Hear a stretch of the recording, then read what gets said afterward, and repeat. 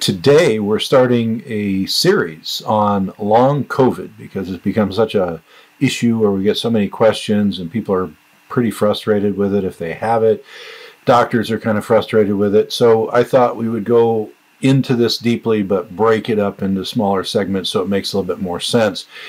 So today the first section I want to talk about is really what is long COVID.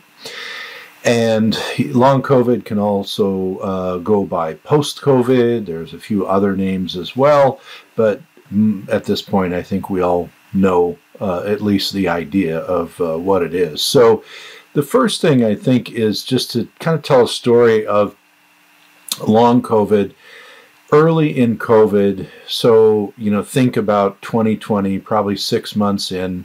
Of course, COVID had been around in the world prior to that because it was named COVID-19 from 2019. But we were really dealing with it more here in North America in 2020. And about 6 months in, I started to see a pattern developing with patients who had had COVID that I had seen before. And you might think, well, you'd probably never seen COVID patients before that you knew of. And not many of us in many places had seen SARS-CoV-1, thankfully. So what was this pattern that I was seeing? Well, the pattern I was seeing was very, very similar to post-infectious illness that we dealt with in our chronically ill patients very, very commonly. And so I started to see, and I wondered because, COVID was a viral illness and we didn't know really anything about it. And we were just dealing with people who had it and doing the best that we all could.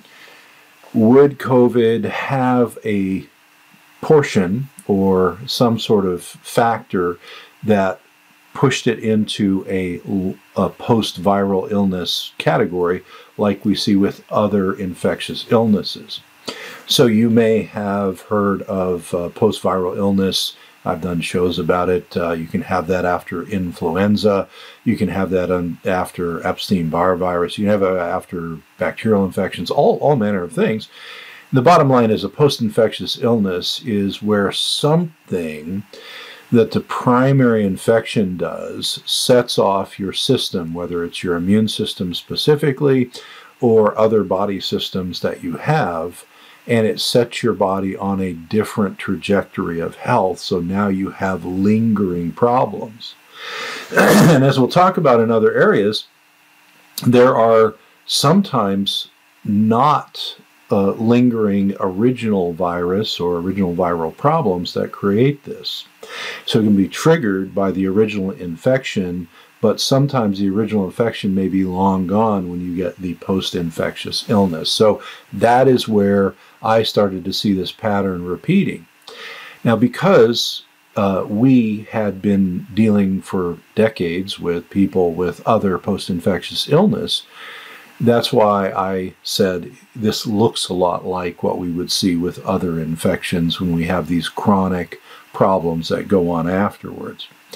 So that's what led me into starting to think about post-COVID or long COVID as more of a typical post-infectious illness. Now you might think, well, how come people weren't talking about that early on? Well, some people were, people like myself who already dealt with post-infectious illness. But in the general medical community, post-infectious illness was considered to be very rare or moderately rare. And we did not know whether or not COVID would qualify as a post-infectious illness trigger. Well, certainly it has, and it does. So that led down the pathway of, okay, if it's a post-infectious illness, which it clearly is, and just like every other post-infectious illness, not everybody who has COVID develops long COVID or post-COVID. What could be things and what could be ways we could look at long COVID that would be similar to the way that we deal with people with other post-infectious illnesses? So a basic question as I'm going through these 16 different videos to talk about post-COVID illness, a basic question that I get right up front is, well, does anyone even know what long COVID is or what post-COVID is? Well, if you go to the CDC, so from cdc.gov, There are a couple of pages that they have for long COVID or post-COVID illness, and it goes through a listing of, okay, you have to have symptoms that are following at least 4 or more weeks after your original COVID illness. And of course, what we see now, this was sort of developed a little bit earlier. Sometimes we see people with a little bit longer initial illness, some with a little shorter. But the bottom line is, if you're still having signs and symptoms after a month, you start to get into the qualification of long COVID. Now, when I look at the list of symptoms, if you look, there's particular categories that I think we've all seen and heard of. So there's systemic type of symptoms. We'll go over a couple of those. There's heart, there's lung, there are musculoskeletal, so joint and muscle issues, there are digestive issues, and certainly there are neurological issues. Now, the list from the CDC are just the most common, and then they have another list of less common. So one of the frustrating things, if you're looking at it as a very linear, well, I have to have these symptoms or I don't have post-COVID, it doesn't work that way with post-infectious illness. You have to have some late effect that is not letting go of your body, and so you have signs and symptoms that keep going on, even after the infection has usually left your body. So in my working with other clinicians, helping with COVID management, working with my own COVID patients, and now working with people around long COVID, what would be the top, let's say even 13 symptoms or signs and symptoms that we often see. So it's not a short list at all. There's many things, but the top ones, going in no particular order here really: fatigue, very common; post-exertional malaise, so you do something and you crash afterwards. Maybe you felt fine before that. Lingering cough, chest pain, heart palpitations, other chest-type problems. Brain fog, very common. Headaches, sleep disturbances, dizziness of large varieties, changes in taste and smell. Depression, anxiety, and other neuropsychiatric type of diagnoses that may either be aggravated from before or new. Joint pain, muscle pain, and then changes in hormonal parameters, often noticed in changes in the menstrual cycle. Some of our male patients notice low testosterone symptoms, any number of hormonal changes. So those are really the top 13 things that I've seen and had reported back. Now, this being the first of 16 parts, I just want to explain post-COVID and explain how broad it is, because then what we're going to talk about is how is it that it is diagnosed, how complex is the diagnosis of it, and then how might it be treated. Now, we already know, if you read any popular media about long COVID or post-COVID illness, that there are a number of layers to post-COVID illness that can create problems. Those layers then include both major organ damage and then other dysfunctional damage within the body.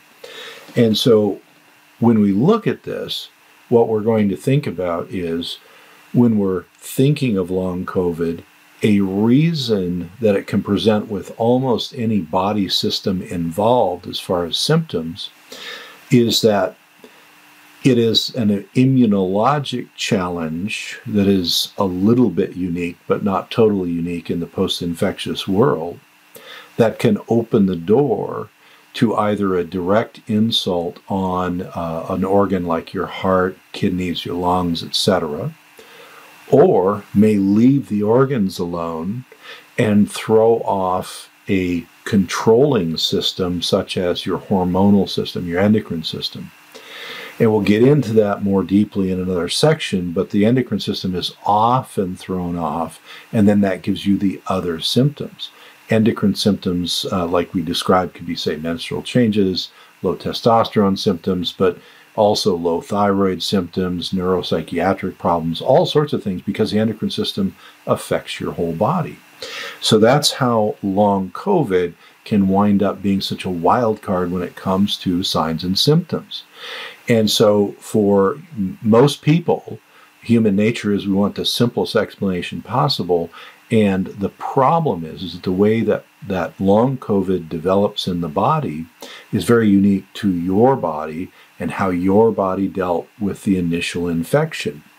And then if you add on top of that, that you maybe had some other medical issues prior, and so the long COVID stacked on top of your other medical issues, and or maybe the COVID experience opened the door to some other infections you didn't even know you had, you could see that one person's long COVID experience may be completely different from another person's.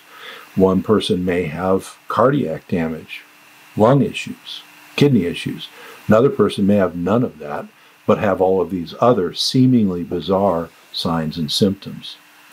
So we're going to wrap up this little section here in the last couple of minutes, but just to remember, the first thing is long COVID is a new phenomenon, but it is not a new idea. It is a classic post-infectious illness.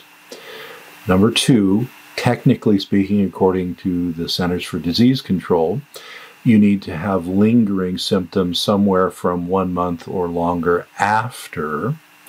Number three, now that we have had COVID in the human population for a few years, we see some people where their long COVID comes and goes rather quickly. We see some people where they have very long and lingering symptoms that may go on for months to years. And in following sections, we're going to get into all of those and discuss why all of those things happen. But we need to end this particular section. We're going to get on to the next one.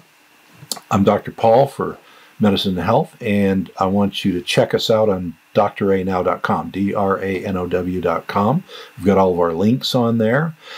Please check us out. Do the link over to the YouTube channel, which will have all the videos. It'll also have links to any of the pod burners that you want to see. And please, whatever way you consume this program, if you can, please like, share, subscribe, and do notifications, because sometimes when you're talking about COVID, even if you're following all the rules, the algorithm slows your distribution down a little bit. But Dr. Paul, check us out on dranow, dranow.com, and I will see you in the next section. Thanks.